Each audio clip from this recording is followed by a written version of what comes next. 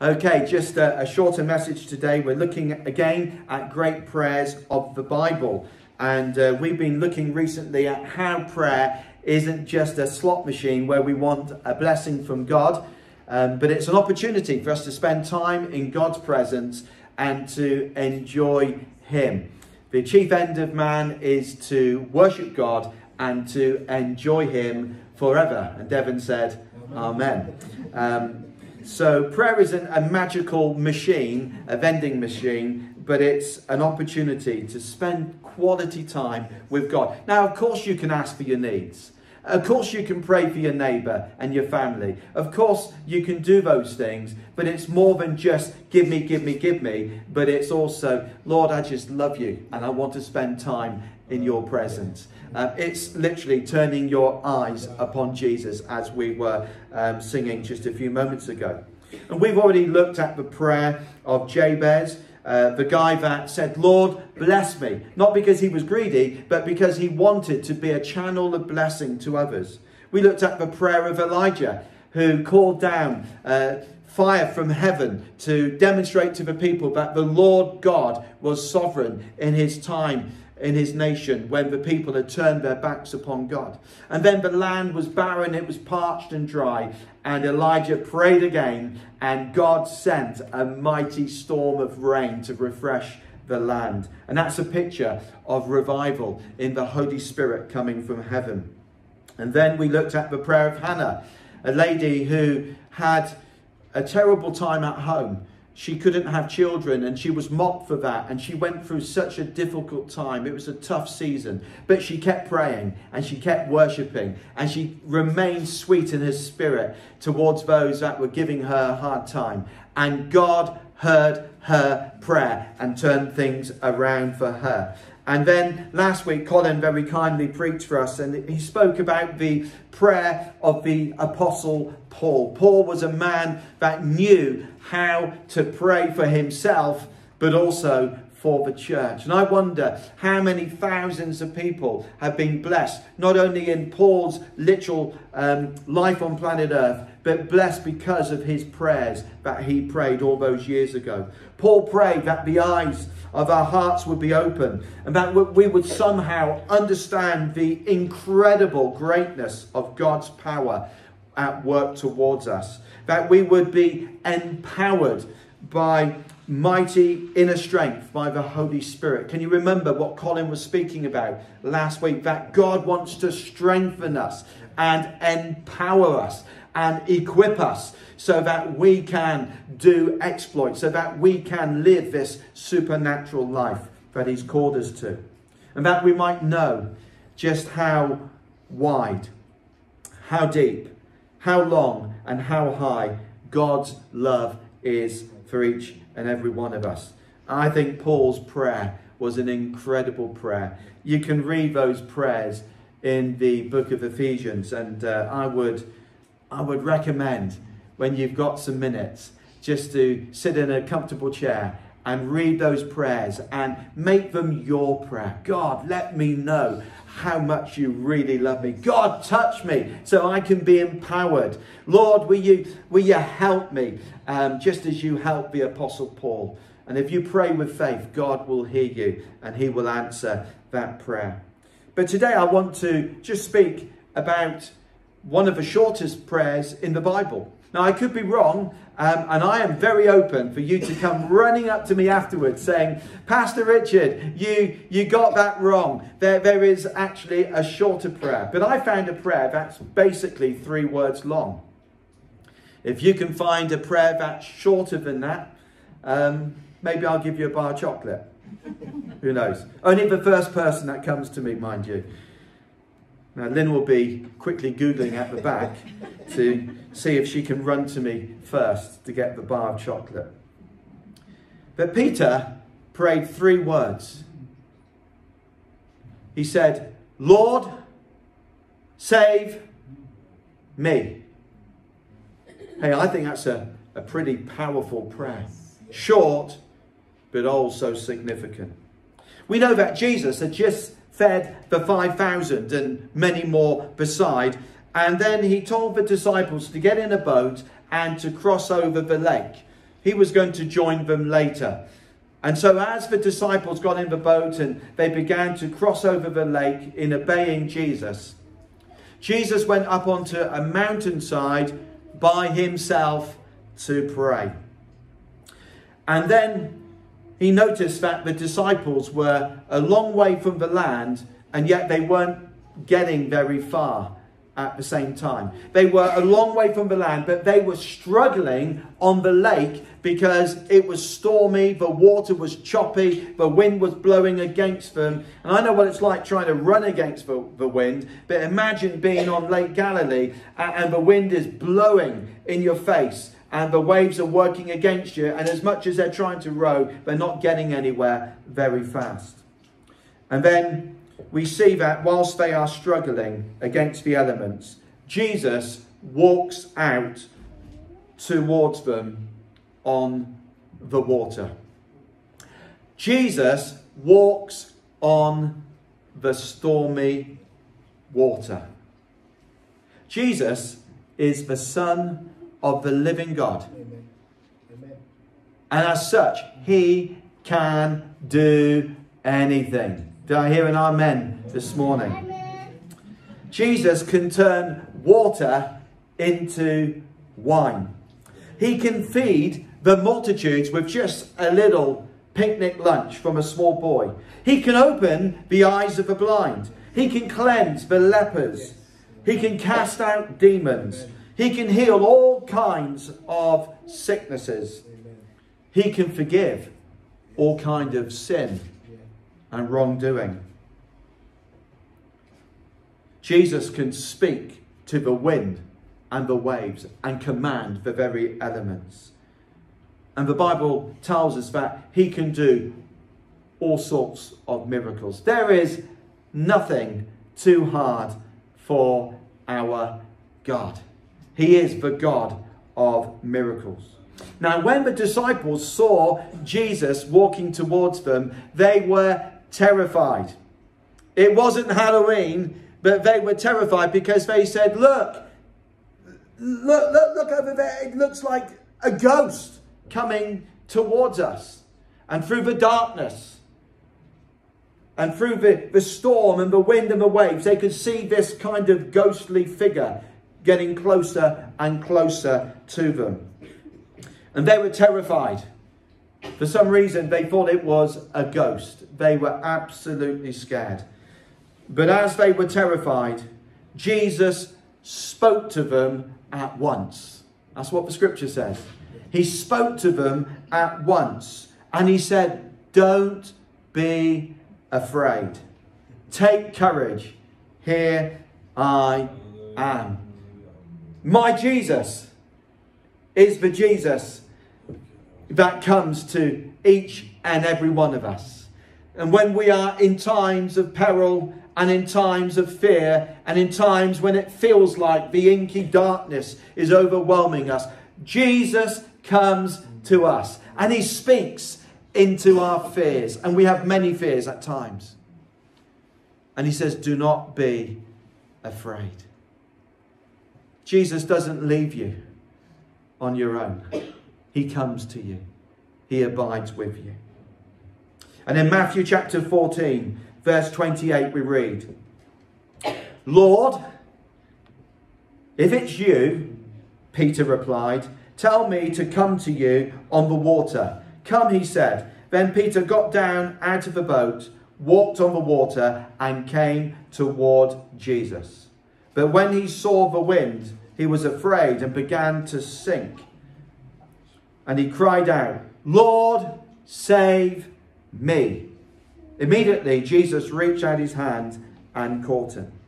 So Peter is invited to walk on the water.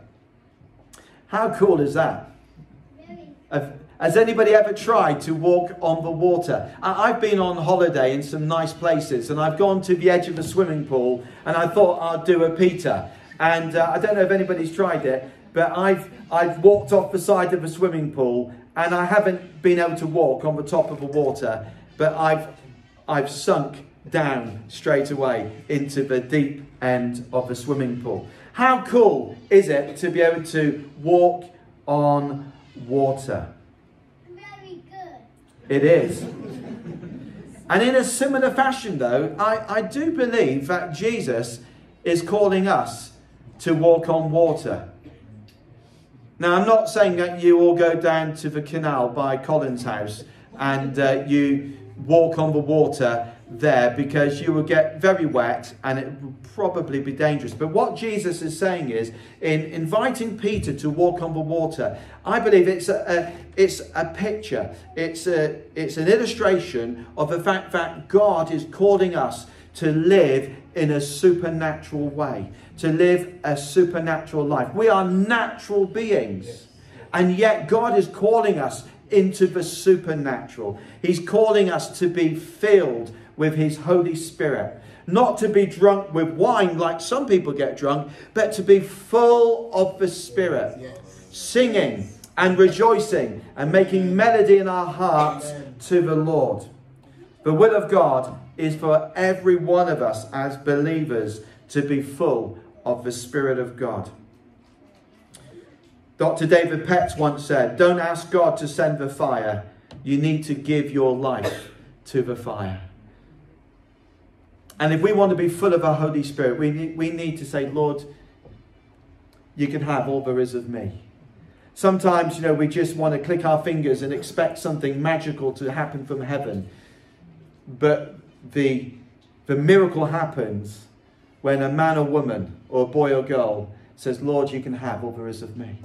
Like Paul said in Romans chapter 12, lay your life upon the altar. And when we lay ourselves upon the altar, then the fire of God will fall upon us.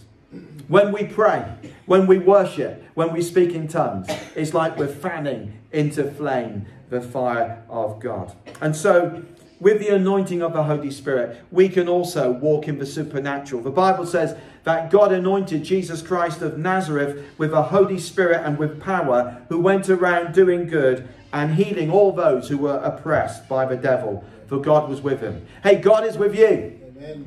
And God wants you to walk around.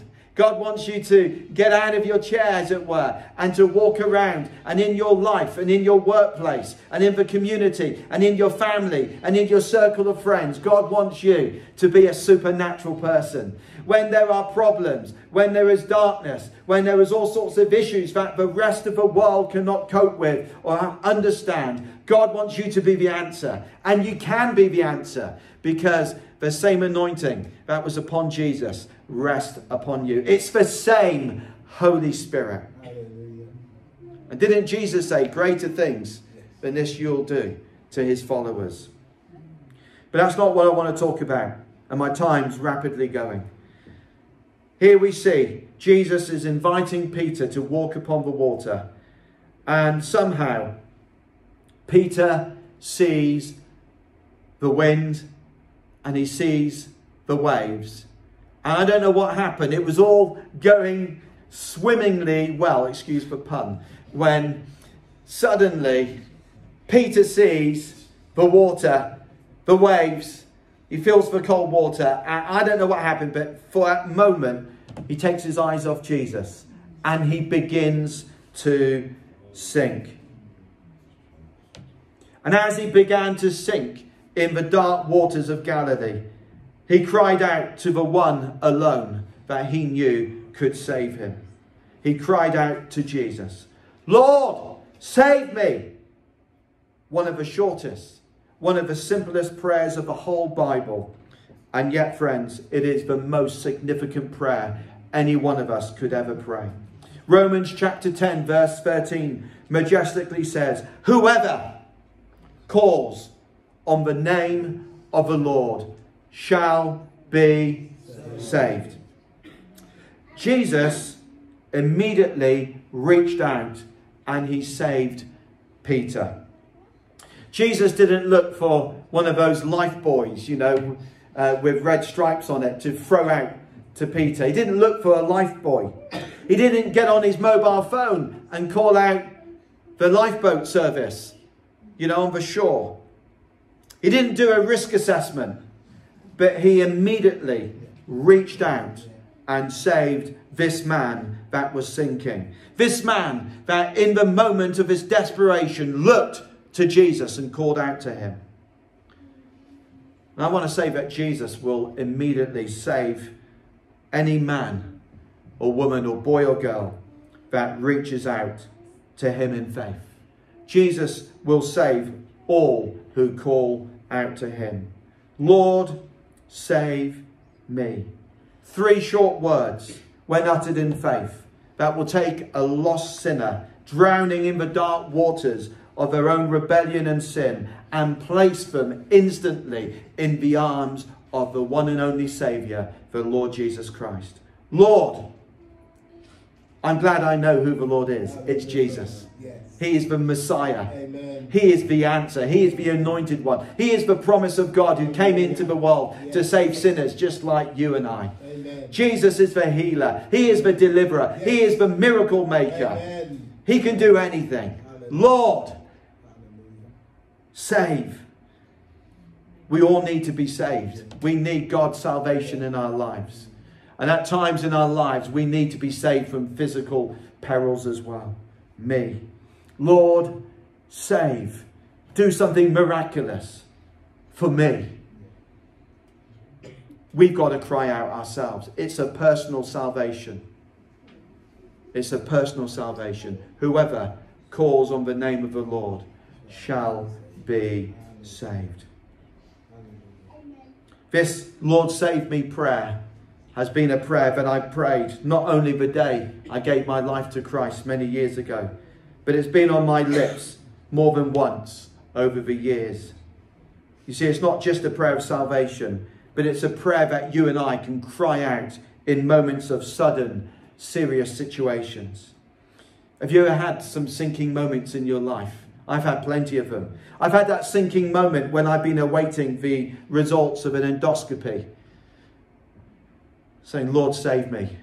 When I've been in the hospital and they put the camera down my throat and I felt something wasn't right in my insides, and you know, you Google things and you get to see all sorts of worrying conclusions, and we overthink things.